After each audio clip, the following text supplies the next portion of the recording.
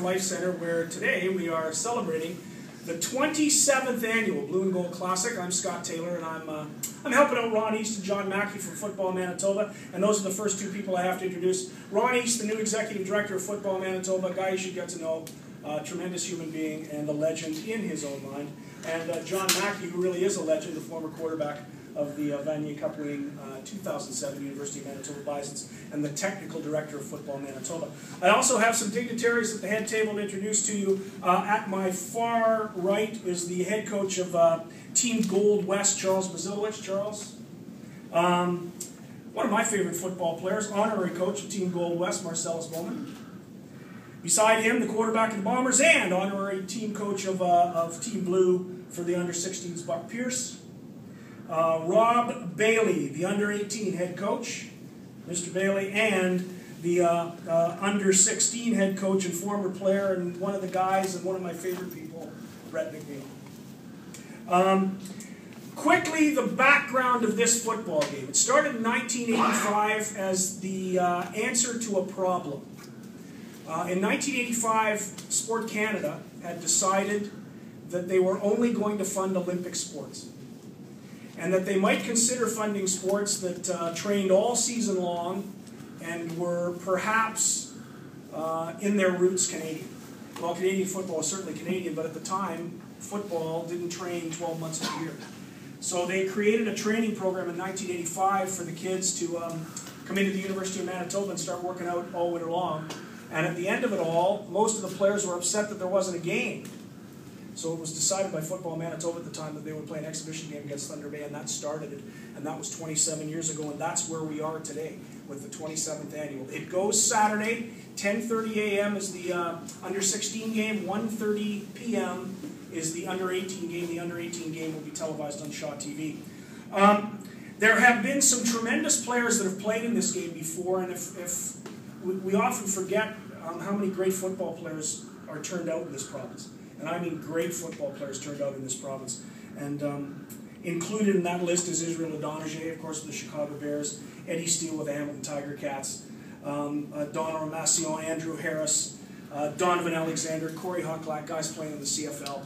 This has been a big stepping stone for a lot of young players to move on and reach their dreams of being professional football players. We have a couple of former players in attendance today. Ryan Marsh is with us today. Anthony Coombs is with us today. Eddie Steele is with us today. Eddie, good to have you out from the Ticats. And it's been a tremendous history over 27 years, and we're proud to be able to put the game on again this Saturday. I'd like to introduce some of the players who came out today to play, so you can do some one-on-ones after with the players. A receiver from the under-16 team, Kai Madsen. Let everybody know you're here. Running back Brady Oliveira from the under-16 team. A D lineman from the under-18 team, Josh Toledo, is right here. A linebacker from the under-18 team, Leon Signorini, is with us today. A running back from the under-18 team is Blair Mattis, is with us. And a lineman from the under-16 team, Randy Sanderson, is with us today. John couldn't find a jersey big enough to handle our linemen. It's all got running back suits on it. So Randy still has a shirt and tie. I'd like to call at this time on John Mackey to talk about the under-16 and under-18 programs. John? Thanks. Thank you, Scott. For right now, I just wanted to thank our sponsors, some of our sponsors, for coming out to the press conference right now. Corey from Heavy Metal Design, she's designed the Game MVP Awards. We have also Harval sponsoring the Game MVPs as well with a leather jacket, Letterman jacket that we can't have this on display right now, but that's what's going to be given out to the MVPs. We also have offensive and defensive players of the game from both teams. That's from Heavy Metal Design, the awards, the blue and gold, and Harval for the jackets. I just wanted to talk briefly about the Blue and Gold Classic. It's an event that showcases our young football talent that we have in our province. Just as Scott said, each of these players has an opportunity to develop their football skills with other athletes, and they receive some instruction from some of the best coaches in our province. They also have an opportunity to move further with their teams and participate in nationally recognized tournaments like the Red River Cup that we have, and the Football Canada Cup. The junior varsity game is composed of top caliber under 16 football players, vying for roster spots on the regional Winnipeg West and Winnipeg East teams. These teams then go on to represent the region at the Red River Cup in July. And this year it'll be held at University of Manitoba on July 6th to the 14th. The varsity game is composed of our top under 18 athletes, and they compete for a roster spot on the Manitoba provincial team, which then goes on to a national championship tournament held in London this year. Again, the Blue and Gold has produced many of our finest athletes, some of them that are here.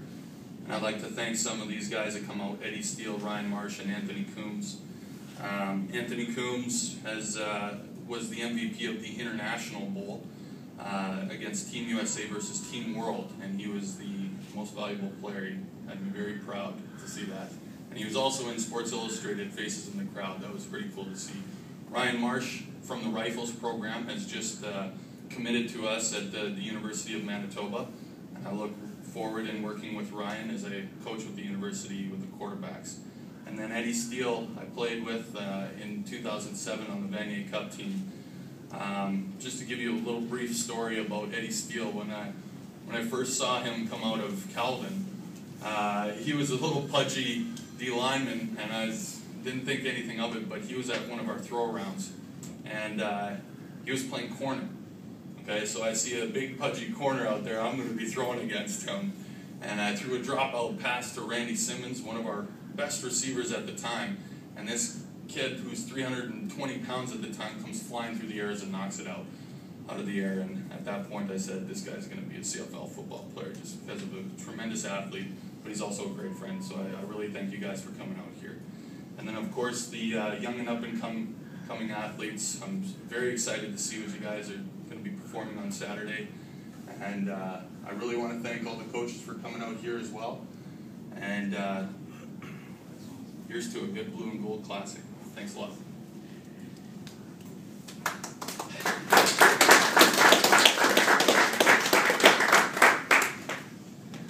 Am I to read this? Was this handed to me to read? Sorry, No, I'm not going to. It's okay. I'm not going to read it.